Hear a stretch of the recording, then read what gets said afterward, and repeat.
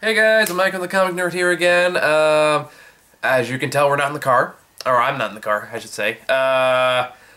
This is really supposed to be a me and Grant review, but Grant just came back from vacation. He caught some kind of nasty bug, so he couldn't catch earlier showtimes. Now he decided his girlfriend wanted to go see it too, so he had to postpone it. But as I was saying, taking too long. I know this is a big movie and we want to get the review out here, so I was like, okay, fine, I'll do it by myself. So, of course, I am talking about Ant-Man, which is the big last Marvel movie, Phase 2, before they get in Phase 3. See how that holds up. I have high hopes for Phase 3. But anywho, so Ant-Man. There's kind of a lot of back and forth this one. Some say it's really like one of the best Marvel's ever done. Some say it's like it's good, but it's not that good. I'm kind of more in the latter category. Hopefully I'll have more to say about this one than I did Selfless. But I liked Ant-Man. I thought Ant-Man was good. I think given what it was trying to do, and given what they had to work with, I think they did a lot of really good things. I've heard a lot of people kind of say like what this movie could have been, what this movie should have been. I kind of feel like some people were expecting way too much from this movie. Because for me, like, I just wanted Ant-Man to be good. I mean, like, it's Ant-Man. He's a good comic book character in the comics, but at the same time, a character with a name like that in his power set is really difficult to translate on screen. So the fact that I can do it in a way that's acceptable and interesting and fun is successful in my book. Now, is this the best movie they've ever made? No. But for what they did and what they had to work with, I think they did a very good job. So, like I said, this is probably a better review if somebody's with me, but I'll do the best I can. So, of course, for those who don't know what this movie is about, I do kind of have to tell a story, my story about me going to see this movie, because I went to go see this movie because I've had to deal with some personal issues this week, so I was like, okay, I need to get out of the house for a while, go see Ant-Man by myself, and, when I got the ticket, I accidentally walked into... I went to the first room that was playing the movie. I just assumed it was mine. And I was already like a couple minutes late to the showtime, so I wasn't too surprised when I walked in, the movie was already started. But apparently, the showtime I walked into was like an hour into the movie. So it was like in the deep dramatic shit in the middle of the movie. And I'm sitting like, Jesus, what did I miss in those first 5 minutes? I mean, that was like just a fucking killer 5 minutes. I thought they were gonna do like a forward flashback thing where they're gonna show like something that happens in the middle of the movie, then they're gonna flash back to the beginning of the movie. But then I realized, like, I kept watching, I was like, I am missing something. Something is wrong. Until I finally looked at my ticket, I was like, oh, wait a minute, I'm in the wrong theater. So I quickly run over to the next one and just barely got there right as the movie started. So I guess I kind of spoiled it for myself in some way. So this one stars Hank Pym, played by Michael Douglas. By the way, great fucking casting in this movie. Michael Douglas, I loved him as Hank Pym. He's perfect for this version of the character. In comparison to the comic book ones, I think the comic book version is much more of a douche. At least this one's kind of likable. I mean, Hank Pym is played up as a douche here too, but he's more of a sympathetic douche. I've never been in Hank Pym's camp.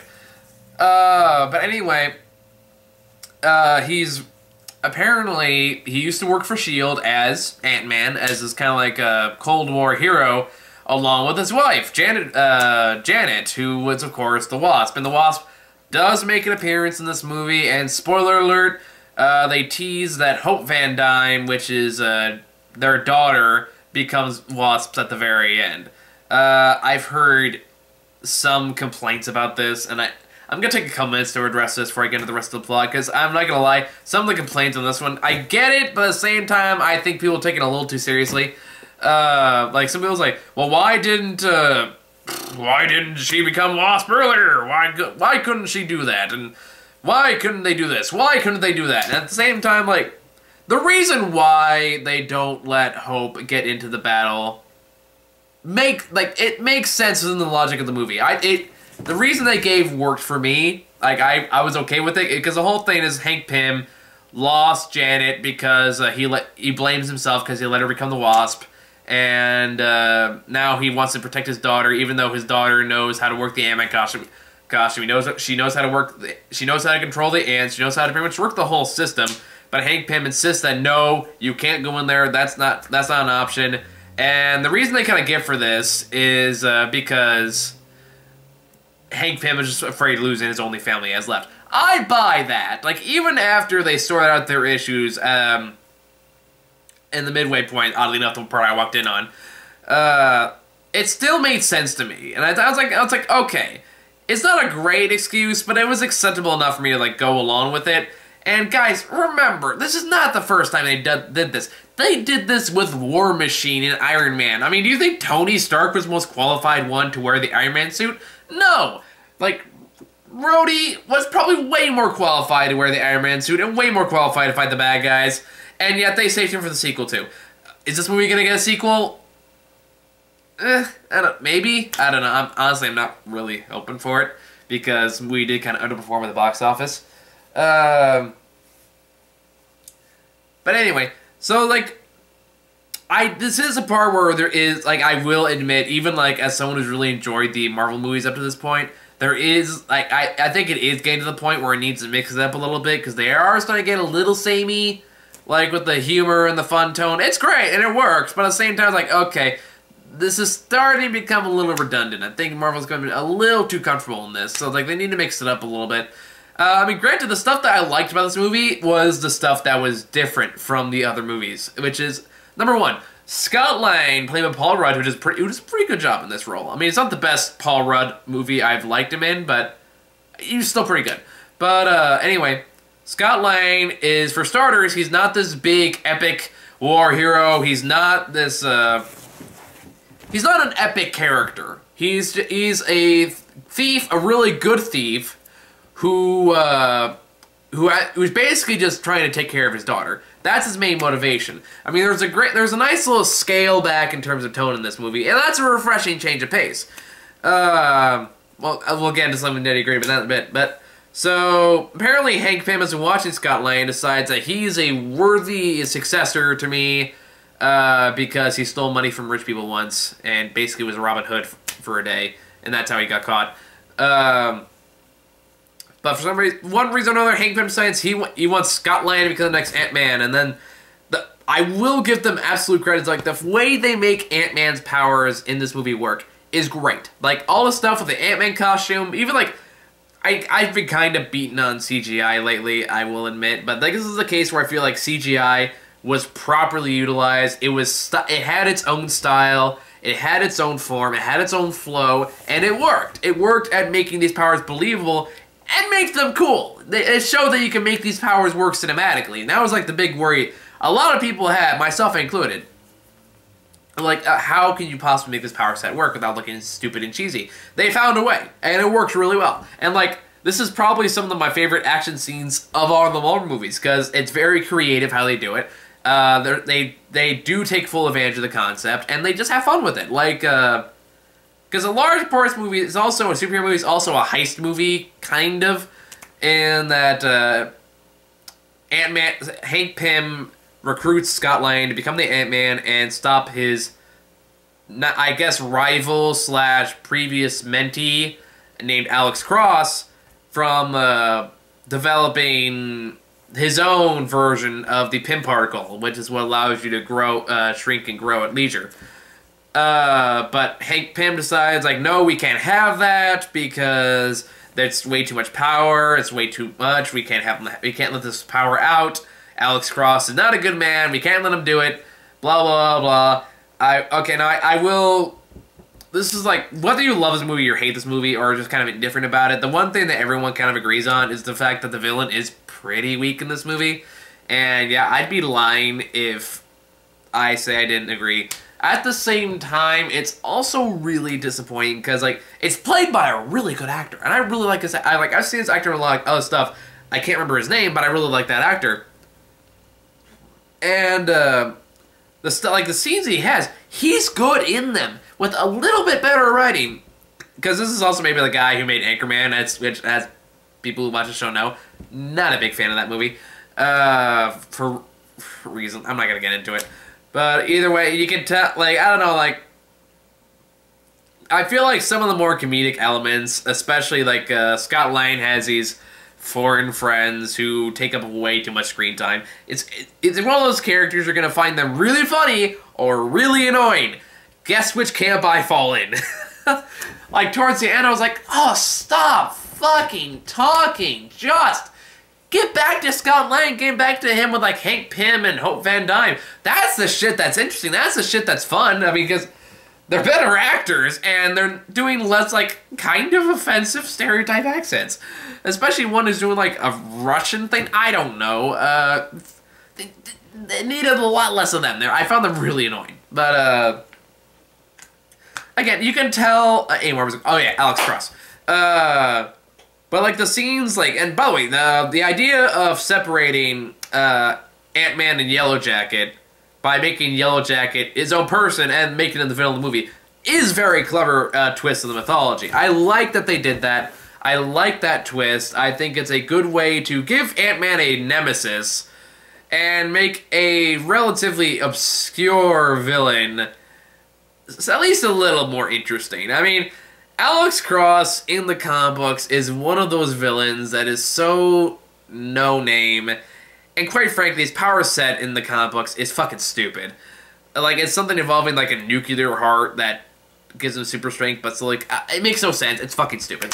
So I was okay. Like, I liked the idea of it. I wish the execution was better, because, like, it's one of those things, the only impression you get from the entire movie is that, Alex Cross does not like Hank Pym because Hank Pym is, I guess he has daddy issues. I don't know. It's never made fully clear. He's just evil. But again, it's played by such a good actor that the scenes he's in are still good and they're still entertaining.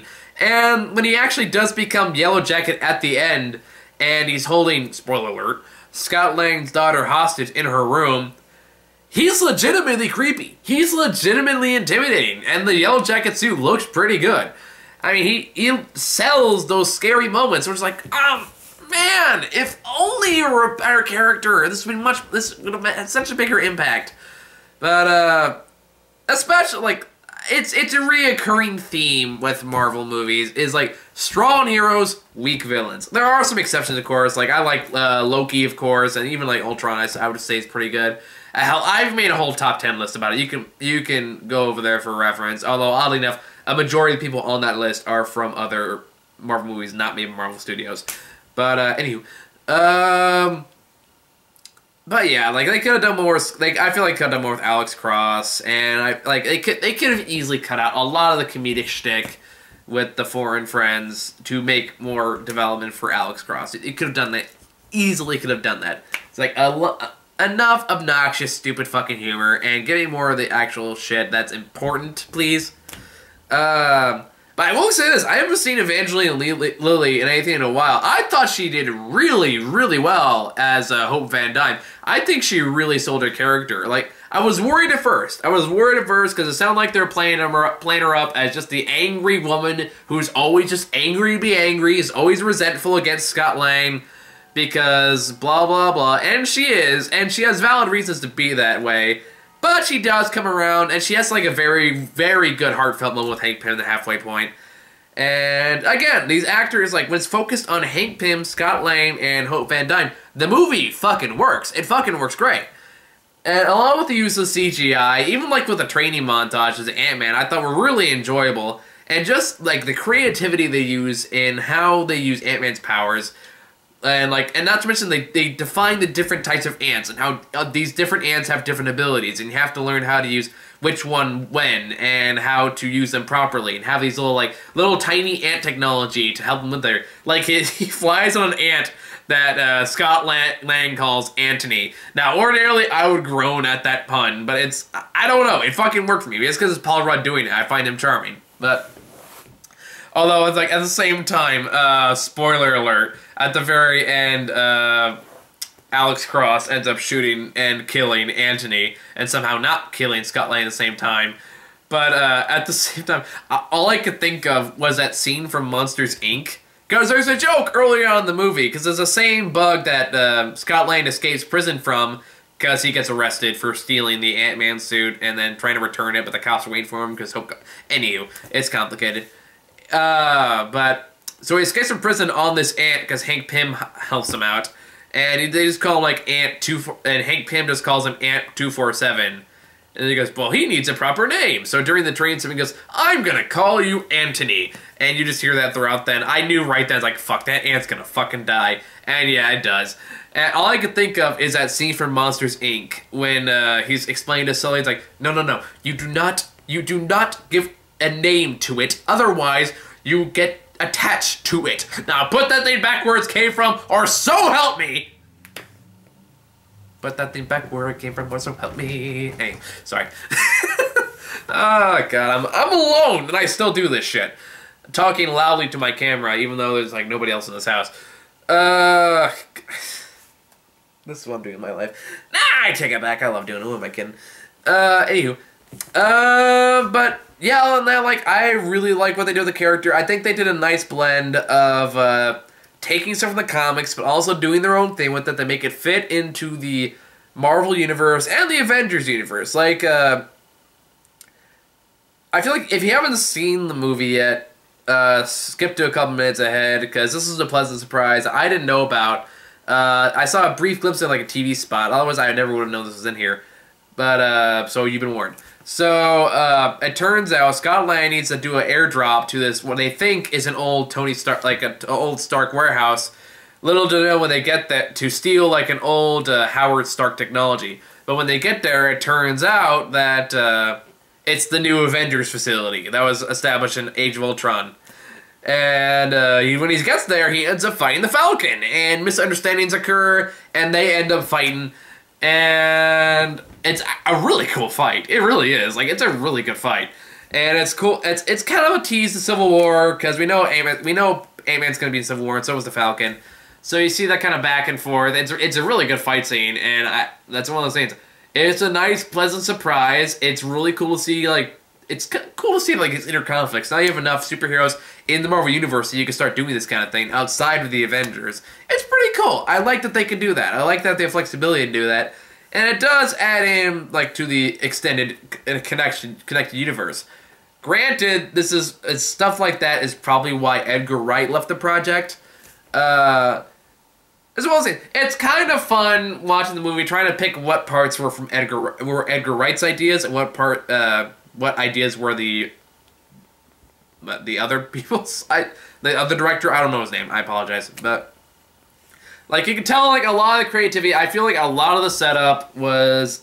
It's too creative to be the Anchorman guy. Like, a lot of the setup with Hank Pym being a World War II veteran, with Hope Van Dyne becoming the new Wasp, with the very clever way they both incorporate both Hank Pym and Scott Lang as Ant-Man. Like, they're both Ant-Man, but Scott Lang is the most current one. It's a very clever way to work around the issues of the comics, and not having Hank Pym being some young guy, and all that, and still being able to include Scott Lang. It's like, the way they prevent that, as well as, like, the Yellow Jacket thing, it's all very clever. I guess I heard that Hope Van Dyne's role in the original script that Edgar Wright wrote was significantly minimal. So I'm glad they was able to flesh that out, because again, Hope Van Dyne is one of the better characters in the movie. And, like, her parts work. I have a feeling that a lot of the shtick with, like, the three Stooges, I'm just gonna call them, that are in the movie, I'm willing to bet that was probably more the Anchorman guy. I could be wrong. I don't know. I could be very wrong. Is there anything else to talk about this movie? I mean, I guess I just need to talk about the post-credit scenes, or at least I should. Oh, by the way, I heard there's, like towards the end, there's this whole thing where, like, as the Ant-Man, or shrinking, you cannot shrink down to molecular level, otherwise you'll just end up shrinking forever because reasons. And, oh, sorry, I just got really tired all of a sudden. It's late. It's just like, it's almost 11 o'clock over here. I will admit, like, I've fallen a bit behind this week. I was meant to get more done, but I've been putting it off. Anyway, they go subatomic, it's shrinking forever to, like, this molecular dimension. I forget what they call it. I heard there's some kind of Easter egg in there. I didn't catch it, but I'm curious to see if anyone did. So if you did, you know what I'm talking about, leave us something in the comments. Because I'm dying to know what it is, and I haven't got a chance to see the movie again, so I can't picture it, I can't point it out, because it is very surreal-esque 2001 Space Odyssey kind of stuff, so I don't know what's going on. But anywho, there is like I did like the accidental Easter egg for Spider-Man, which like well, listen, I don't know if they put that in there later as if like hoping they would get the Spider-Man rights while they were making it and it just worked out well, or they just threw in there just they just kind of threw shit at the wind. It's like towards the end because apparently after Scott Lang's fight with Ant-Man. Falcon tries to track him down, and he runs into one person who says like, I'm looking for a superpowered person," and he goes, "Well, which one? We got people that swing now, we got people that crawl on walls," which, if you didn't know when this movie was made, it's easy to interpret it as a Spider-Man reference, and maybe that was like a sneaky way to try to introduce him in the universe before the deal came in, like as to try to start pressuring Sony to do that, if they didn't already agree before this movie came out. But now that the deal with Sony has worked out, it is a nice little nod to Spider-Man. It's like, cool, we got Spider-Man in this universe now. Yay! Hopefully that won't bomb. And then there's there's two after credit scenes. The Winter Soldier at the end makes a cameo in this movie. I'm wondering how they're gonna handle Captain America after Phase 3, because Chris Evans has already said he's done with the character after these next couple movies. After the Avengers movies are done, he's done with the character, which are directed by the Russo brothers, who directed Captain America 2, which it's so far, as far as I'm concerned, easily the best of the Marvel movies, because it does do things different, it does take risks, it does change the game. It's kind of what the Marvel movies need right now, is they need to mix things up. But anywho. But yeah, like, it was a nice little nod, a nice little tease to Captain America 3. It kind of already teases at the void developing between Tony Stark and Captain America. So we'll see where it goes. I'm curious. It sounds like they were going to recruit Ant-Man and be on Captain America's side. I don't know. It'll be curious to see where that goes. I can't really think of any, I can't even remember what the first after credits scene was. Shit. Oh, you're right, that was the Wasp thing. I already talked about that. One other thing, and this is kind of a nitpick, but it did bug me, is the fact that I was disappointed that there was a kind of romance that happened between Scott Lang and Hope Van Dyne, because I did not get much sexual chemistry from them at all over the course of the movie. I got a good friendship vibe, I didn't get any, oh, these two want to fuck kind of vibe from them. It's like, really? We're going that direction? Okay. Whatever, have it your way. I mean, granted, it's in a 5-second scene, so it's not like they make a huge emphasis on that, but that Hank Pym does walk in them making out, so I don't know, make it that way you will. It was not a huge deal, but it bugged me. It was like, really? They don't really have a sexual chemistry. I can see them as good buddies. That's pretty cool. Honestly, I can't think of too much else to talk about other than, yeah, I really liked the movie. I thought it was really solid. But I do think it is also showing that the Marvel formula is starting to get a little bit redundant. Civil War should shake things up nicely, because there's no way you can make a story with, like, friend versus friend into, like, a cheery, fun 2-hour romp. So that's gonna have some dark shit. So we'll see where that goes. In that case, like, yeah, so far I'd say Phase 2 is a pretty grand success, and even though Ant-Man didn't do well domestically, I think it still made like $500 million worldwide, so it's still, I would say, it's still technically a success. But anywho, we'll see what happens with the next Marvel movie. Otherwise, I like this one pretty good. I didn't catch trailers because, like I said, I showed right as the movie started. Oh, there was one other little funny thing that happened at my showing. Is there's a little girl in the movie that, for the most part, I guess just got really bored, and she started walking up and down the stairs, kind of stomping around, blah, blah, blah. God bless the mother. She was doing her best to keep his child under control, but she was clearly bored until, like, the very end, which apparently just kept her attention. And then, at the credits start rolling, I hear her turn to her mother and just go, "Okay, ants are cool now." Just proclaimed it. Just proclaimed that, yeah, alright, I've decided this day that ants are fish in a coup. Anyone that defies my word can suck it. I don't know, made me chuckle. Yeah, I think that's all I got for Ant-Man, so tune in. I think next week we got Pixels, which I'm not looking forward to. Paper Town, and we still gotta check out Mr. Holmes, so me and Sarah are gonna try to find time to do that. So, yep, that's all we got for this week, guys. Thank you all for watching. See you all next time. I gotta get off the couch.